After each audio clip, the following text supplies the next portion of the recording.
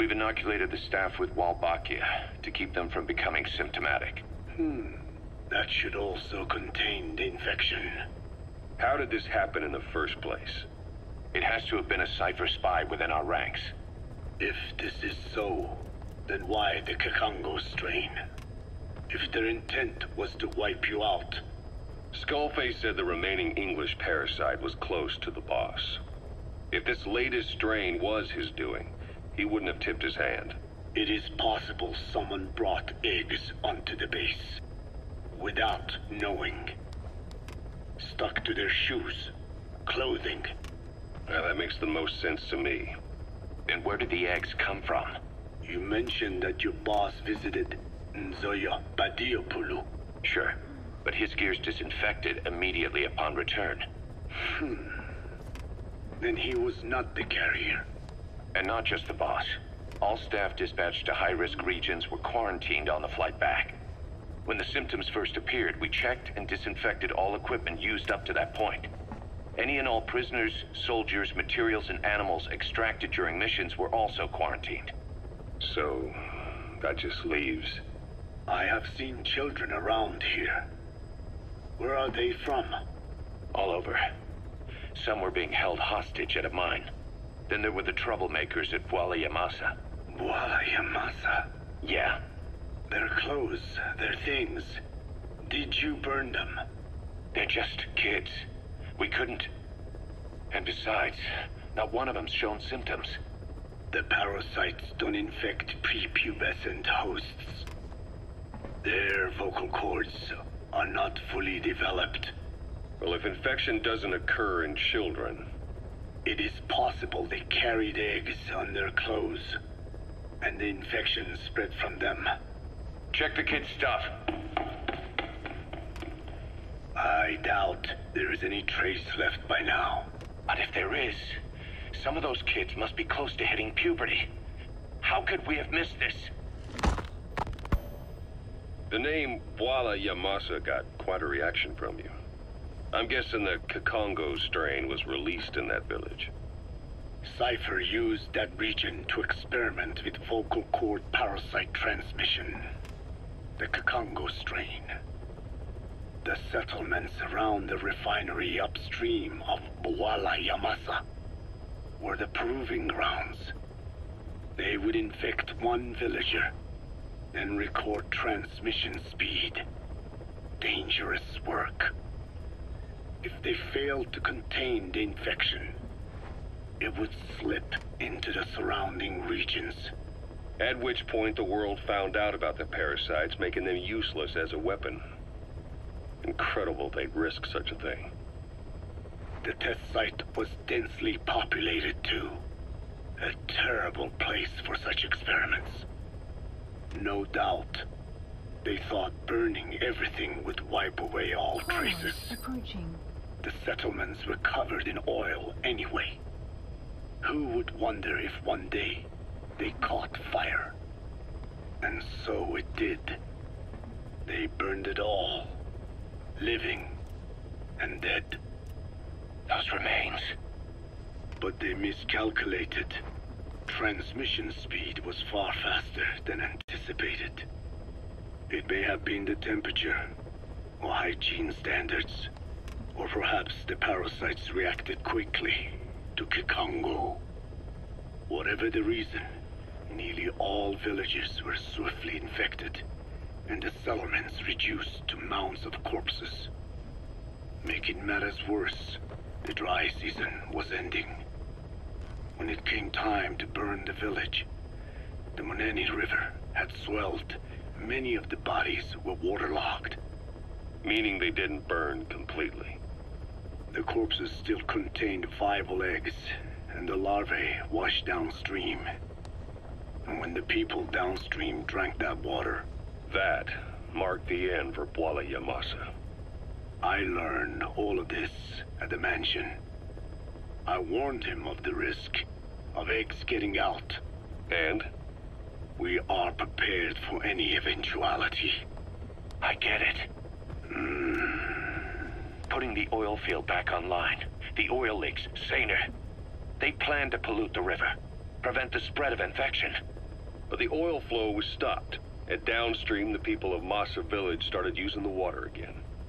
The PF soldiers deployed at the village were locals, spoke Kikongo. They were infected, and the kids survived. I've heard enough. And who stopped the flow of oil? Don't. We did. That confirms it. The source of the Kikongo strain infection was Massa Village. And the children brought it here. It is no one's fault. There is no blame to be cast. The parasites, they were tested in other regions? Their physiology requires that they be tested under varied conditions. Another test site was in Afghanistan.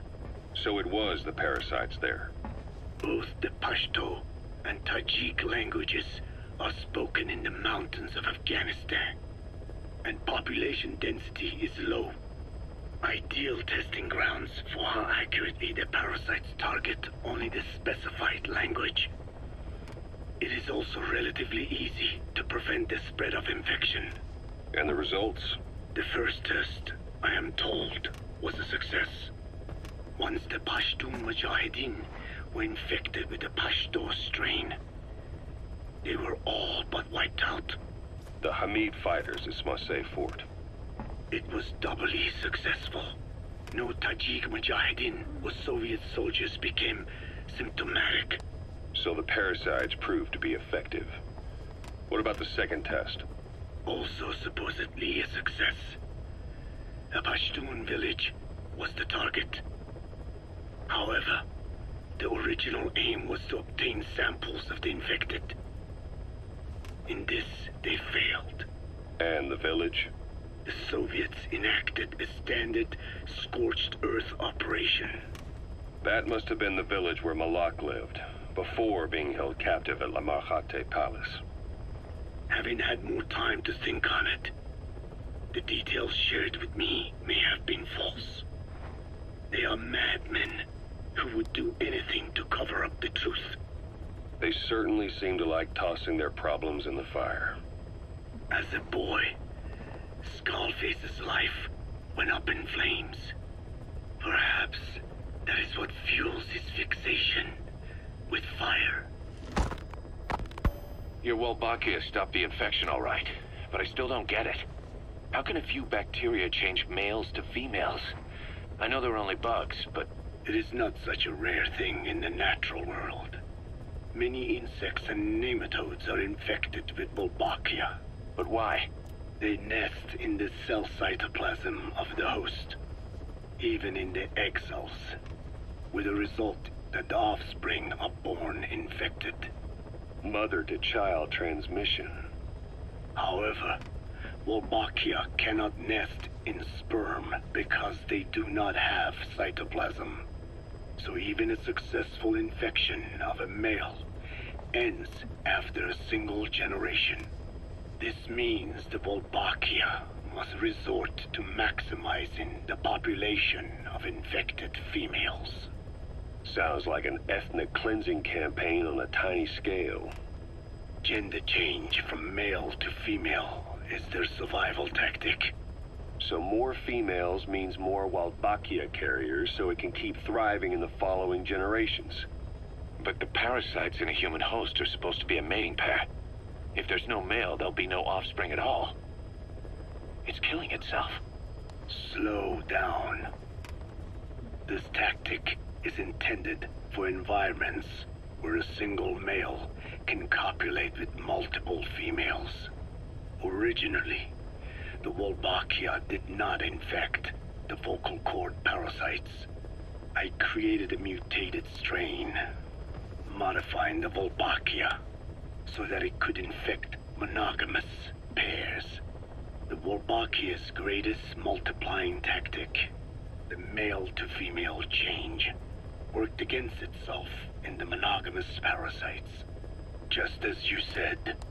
Then, I performed repeated selection of Wolbachia strains until I achieved 100% certainty of male-to-female conversion. Creating female-female pairs. unable to reproduce. And you say the Walbachia affects the host of the host, that is, us, cutting off our means to reproduce? It is almost certain. Of course, we will not turn female. After all, mammals possess no natural gender-changing function.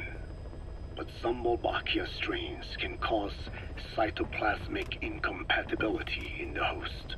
Is that some cell deformity? Put simply, it means the altered sperm of infected males kill the female's egg on contact. And that's happened to us? Yes. And yet, what occurs in humans is not just simple CI. To date, there are no cases of Wolbachia affecting humans. The fact that this strain causes this effect, is it the vocal cord parasite's affinity with humans? I do not know enough to say for sure. So the parasite warps the host. Reminds me of what Skullface said. It is the way of all organisms to create their own optimal environment. Just look at you and this base. Organisms that cannot do this are doomed to extinction. The difference with parasites is that their environment is another organism. That creates a connection between life and life. Parasitism, symbiosis, or death. In this way, the host too is challenged to adapt.